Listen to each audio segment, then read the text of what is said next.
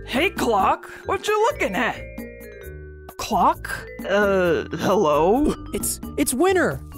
You guys remember Winner, right? Winner? Who the egg is that? Come on, don't tell me you don't know about them! Way back at the start of Loser's career, Winner and Loser were a duo. They performed together, toured together, ate chicken nuggets together. At some point, Loser went solo and hit the mainstream, but Winner? Well, they just faded into obscurity. But only a true Loser fan would know that.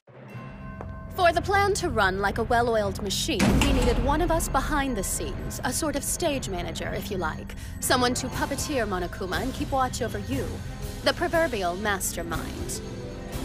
As such, according to my exhausting preliminary analysis, Ikosaba, to put it mildly, would have been outrageously miscast. She was the weaker-minded of the two. Case in point, consider the breed of person who jumps at the chance to latch themselves onto a ragtag mercenary group. Oh yes, the choice was clear, it had to be me. So we agreed she would remain a student while I moved things along insidiously from the wings.